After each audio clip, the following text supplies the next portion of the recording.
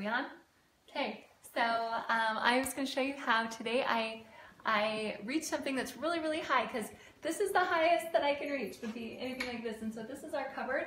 And so I'm pretty good with anything on this drawer or this shelf or anything, this shelf down there. Like, I can reach all of that stuff down here, because that's within reach. But stuff that's really exciting, like chips and cookies and candy, we keep up here. So I have this really cool device, this reacher that someone built for me, and it fits like this, and it's like, and my wrist does that motion. So when I tip my wrist back, then it does this like this. So watch.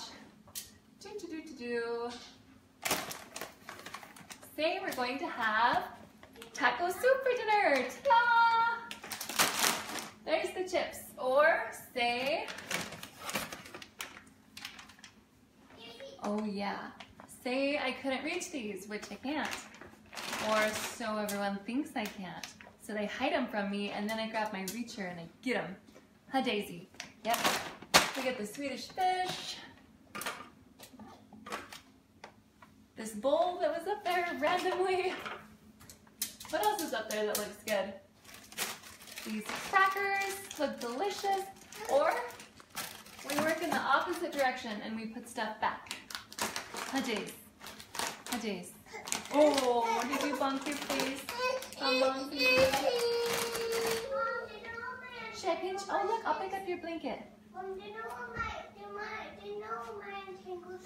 See? Your brushes? I don't know, but when we find it, guess what I'm going to grab it with?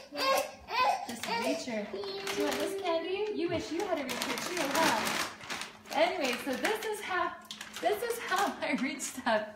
And maybe it'll work for getting that candy bag, but I'm not too sure about that.